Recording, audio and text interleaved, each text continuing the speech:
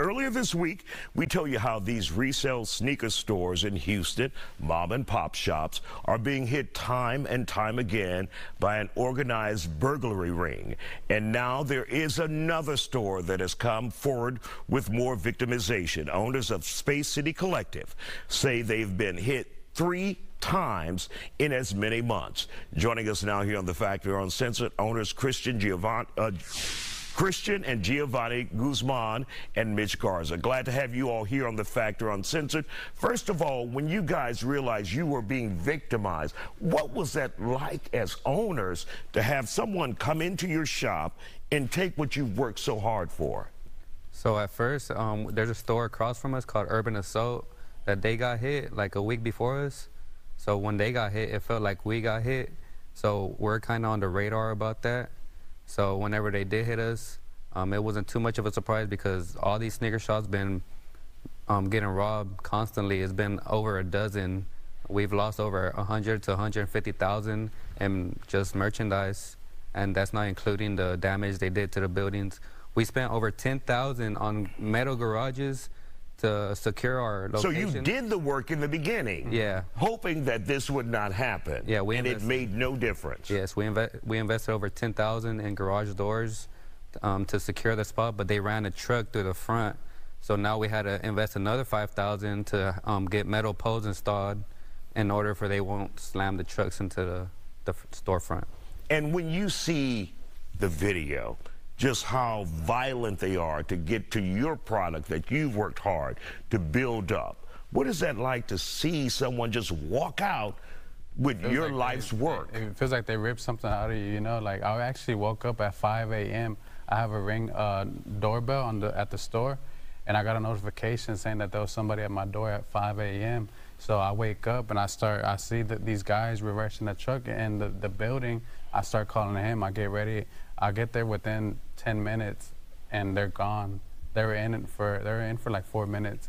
So they have the same pattern that they're breaking into stores. They know they have 4 to 5 minutes that before the cops get caught, and they just do it. It's like a snatch and grab. Yeah. And what you've seen on video, does it seem like they're very organized, that they've done this before? Yeah, it looks like they've done it before. Like, I don't know. Honestly, they just grab what they can, because whenever they recently got us, they took a bunch of left shoes. They didn't even get the pairs. So you can't even do anything with just the left pair. They did get a couple of the But sets. it leaves you in the hole because you don't have that left Now we're pair. stuck with rights that, I mean, we can't do anything. Super expensive rights. Yeah. They took a pair of shoes that was worth $15,000. That's horrible. Wait, repeat that one more time. They stole a pair of shoes that was worth $15,000, and it was Kanye West when he was back with Nike. It's called a Red October, and the shoe is super exclusive. You can't find it anywhere. So right here. It's about $15,000. So right here, Isaiah, this was Tuesday, December 7th. They came and slammed the U-Haul in the back of our neighbors. Brick wall. So this is our neighbor's shop, actually. So they went through your neighbor to get to you? No, this was their attempt to get to us. Okay, right. They hit the wrong spot. They realized they hit the wrong spot, abandoned the U-Haul, came back 2 days later, slammed through the front. So like, there's no stopping these guys. Twice in 1 week.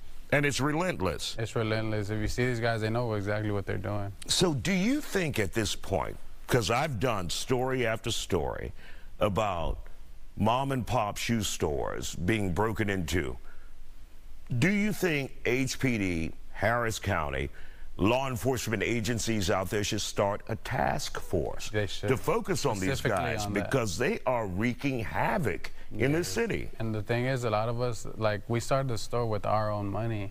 They're taking money from us. It's not like we're like a big corporation. So they're taking food off our family's tables, and it's just, especially during the holidays. They always do it during holidays.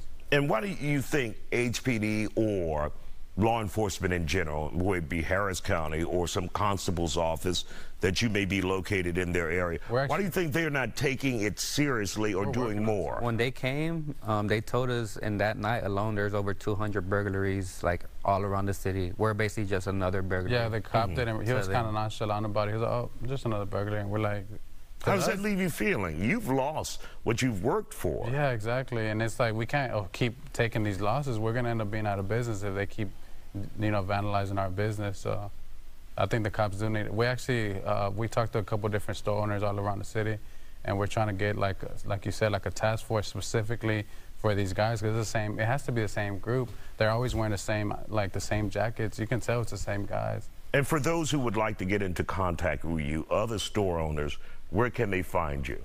Instagram, _City Collective. Same thing on Facebook. All right. We want to thank you guys for dropping by and wish you the best. Appreciate you having us, sir. Still ahead here.